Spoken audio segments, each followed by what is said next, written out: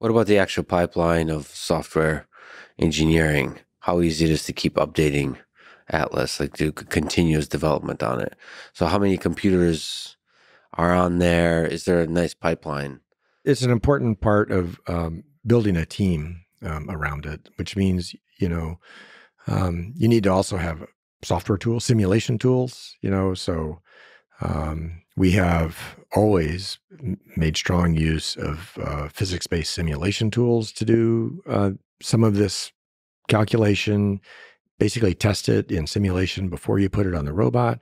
But you also want the same code that you're running in simulation to be the same code you're running on the hardware.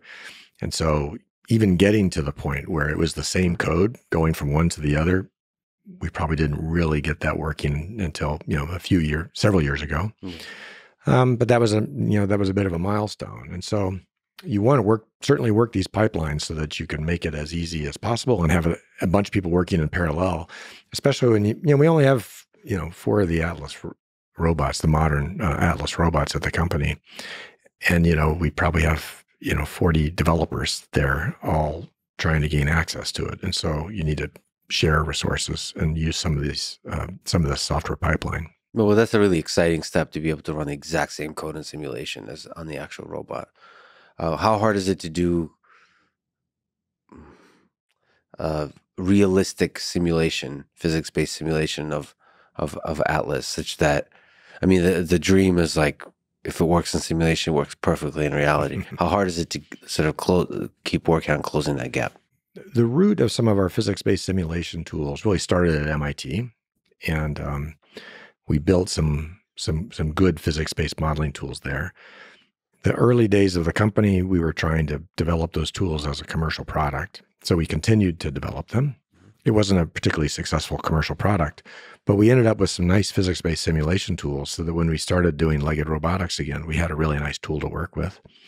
And the things we paid attention to were things that weren't necessarily handled very well in the commercial tools you could buy off the shelf, like interaction with the world, like foot-ground contact. So trying to model those contact events well in a way that captured the important parts of the interaction was a really important element to get right, and to also do in a way that was computationally feasible and could run fast. Because if your simulation runs too slow, then your developers are sitting around waiting for stuff to run and compile. So it's always about efficient, fast operation as well.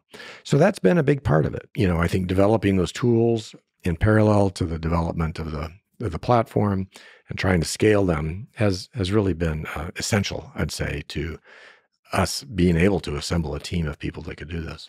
Yeah, how to simulate contact, period. So foot-ground contact, but sort of for manipulation.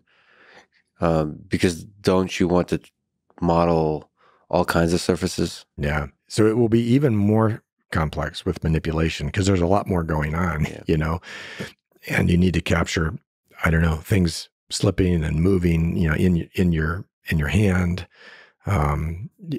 It's a level of complexity that I think goes above foot ground contact when you really start doing dextrous manipulation. So there's challenges ahead still.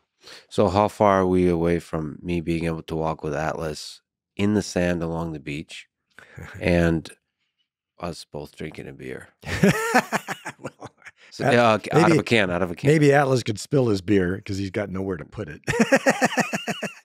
Atlas could walk on the sand. So can it? Yeah. Yeah. I mean, have we really had him out on the beach? We take them outside often, rocks, hills, that sort of thing, even just around our lab in Waltham.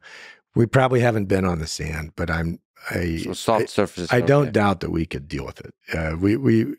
We might have to spend a little bit of time to sort of make that work.